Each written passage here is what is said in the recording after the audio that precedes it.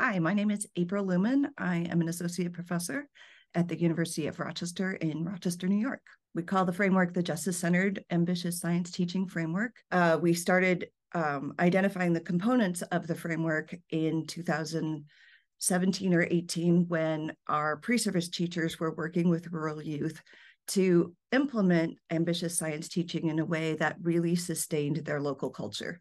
So we took up each of the sort of core sets of practices of ambitious science teaching and then identified ways in which we start always with what is meaningful to kids in the community and still really helps them develop meaningful and rich understandings of science.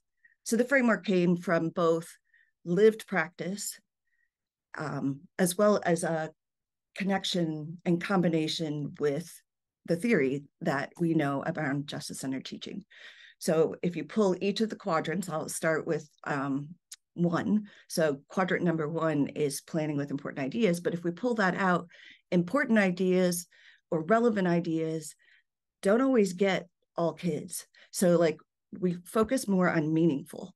What is meaningful to kids? So like maybe music is relevant to kids, but maybe an opera singer cracking a glass isn't so meaningful to all youth. So how do we pull that to be a little bit more meaningful to the youth at the particular youth that are sitting in our classroom at that particular time?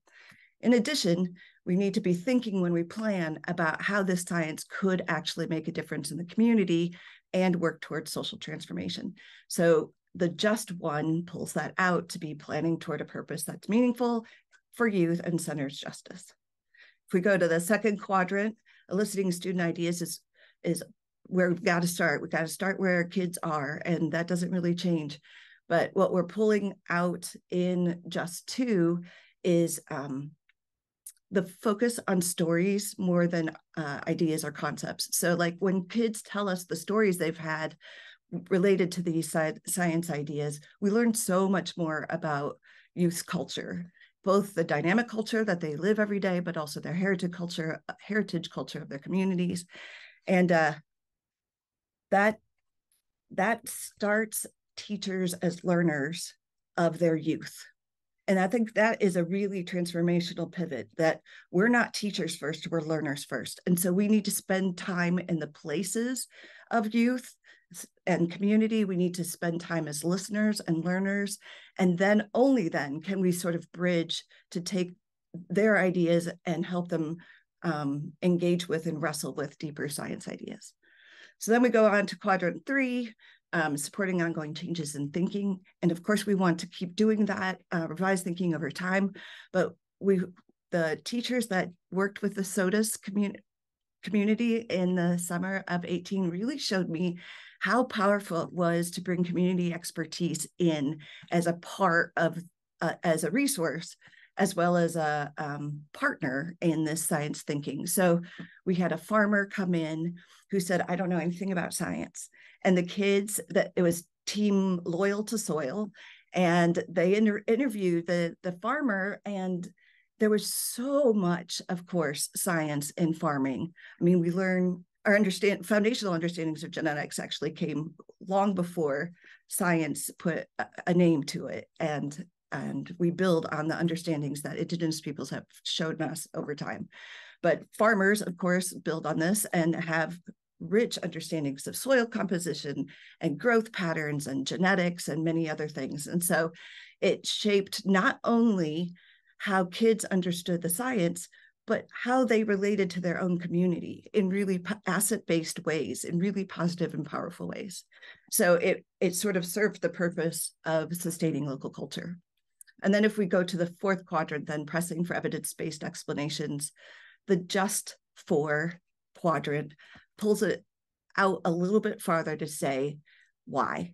So it's not just explanations for the teacher's sake or explanations for the test or explanations for a command of science. It's really like, how do we use the science we're learning to make a difference in our community and press for social change? I can say that in developing the framework with the teachers in 2018, we worked with a rural community and prioritized really that local culture, but we hadn't taken up really anti-oppressive stance in that summer explicitly, like we could have and needed to. So that's where the framework adds a component of aspirational work that we hadn't done yet. And so it clearly communicates a commitment to social justice and equity. There's a center that wasn't in the beginning, AST, that I know of. JuST 0, we called it, which is building a welcoming, joyful, and critical community. And so all of the work that we're doing with youth is sort of an act of trust and an ongoing relationship with them. And so it prioritizes the fact that we need to start as people in relationship and develop that over time. And joy is a critical part of that, especially for youth, but for all of us. And then when I say critical in the JuST 0 section, it's really about nurturing youth's critical consciousness as well as our own as teachers. And that is an ongoing project, right? We start wherever we are and we continue to learn more about power imbalances and inequities in the world and take action for those.